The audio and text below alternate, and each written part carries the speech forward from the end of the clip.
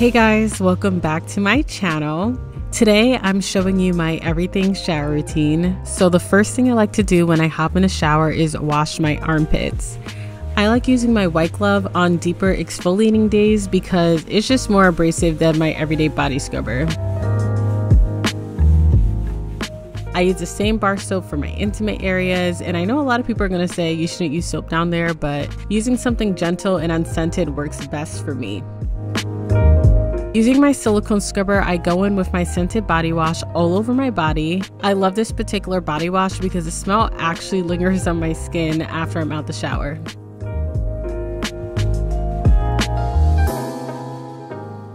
I'm trying out a new exfoliator today. I used it a couple times a while back when my sister bought it for herself. She used to use the pink one, but I decided to buy a different scent on Amazon because I wanted like a warmer scent, which by the way went on sale the day after I bought it. The pain, guys, the pain that I felt. But anyway, I think it did a pretty good job at gently exfoliating my sensitive skin before I wax my legs. And since I laser the rest of my body, I don't really shave unless it's time for my laser appointment.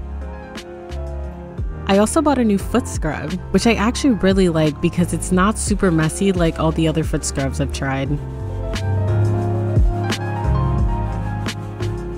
Next, I'm going in with my corrective body soap. So you know those dots on your nose that aren't blackheads but are sebaceous filaments? I get them on my chest too. So for the longest time, I could never find anyone who got it there until I did like a deep dive on Reddit. So these soaps are actually a Reddit recommendation.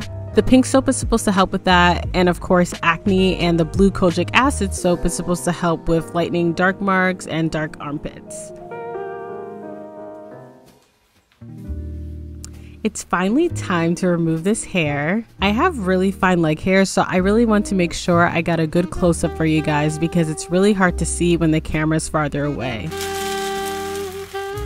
I got my at-home wax kit from LifeStance. Thank you so much, LifeStance, for sponsoring this portion of the video. The wax kit comes with 4 bags of beads, 30 applicators, 5 collars, and a pre and post wax spray.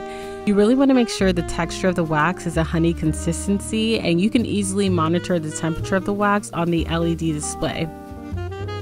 But just to be safe, I decided to test it on my skin before putting it on my legs.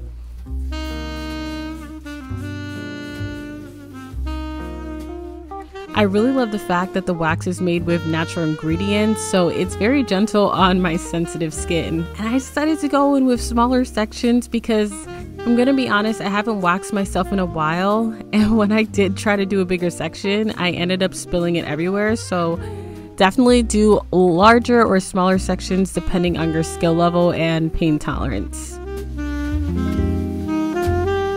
I really love the convenience of having my own wax kit because it saves so much time. I don't have to worry about making appointments, and I can wax myself whenever I want. And if you're private and don't like showing skin, especially in front of other people, this is perfect because you can wax yourself in the privacy of your own home. The wax dries slower, so it was pretty forgiving, so I was able to apply it to multiple areas. Look, I even got my little toe hairs. I actually thought that the hair on my toe was going to hurt really bad, but it was actually painless. I even asked AJ to help me demonstrate so you guys can see how the wax works with someone who has a little bit more hair. Because my application wasn't 100% perfect, I did have a little bit of wax lingering on my leg, but the post-wax oil kind of helped remove all of the residue and made my legs super smooth. So if you're interested in getting this, I'll have a link in the description box. Moving on to my body care, I use Jergens lotion all over my body, then I use a urea cream lotion on my chest.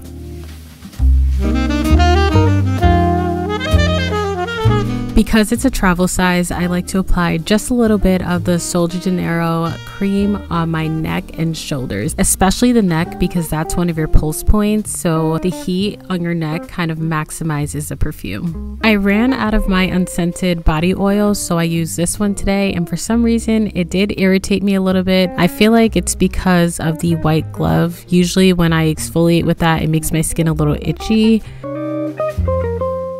I like switching back and forth between these two deodorants, but because my armpits felt a little raw today from the exfoliating glove, I chose the Sol de Janeiro one, which smells amazing, by the way.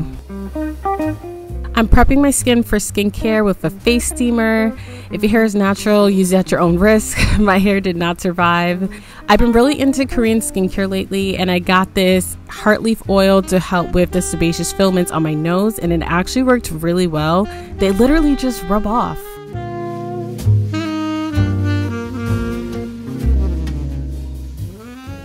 And then after I added a little bit of water on my hand and I emulsified the oil with some water. Without rinsing my face, I go in with my foaming cleanser, which honestly felt like a dream on my skin. I love foam cleansers.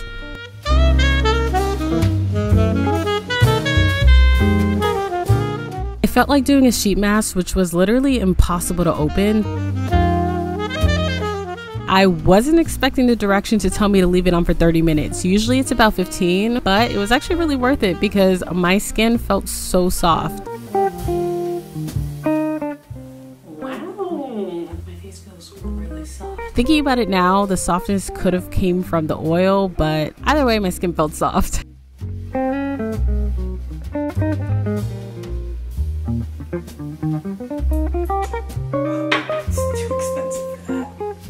I've recently been using this Estee Lauder serum and I really love it so far.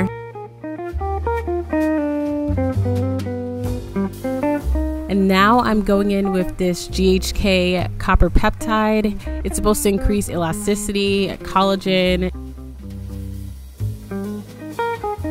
I'm really loving this eye cream. It's actually one of the few eye creams that I've used that actually keeps my eyes moisturized all night. Recently been putting my eye cream on my eyelid as well because, you know, you do also age on your eyelid. This moisturizer went viral on TikTok and it's really worth the hype. It's super moisturizing and it works really well with my combination skin. I'm literally obsessed. Now I'm just brushing my teeth, and as you can see, the Haitian in me was popping out. I was determined to get that very last bit of toothpaste out. If you're Haitian, you know we don't waste anything. So I hope you guys enjoyed this video. You should definitely subscribe and leave me product recommendations in the comments because, you know, I'm always looking to try new products out. All right, I'll see you in my next video. Bye.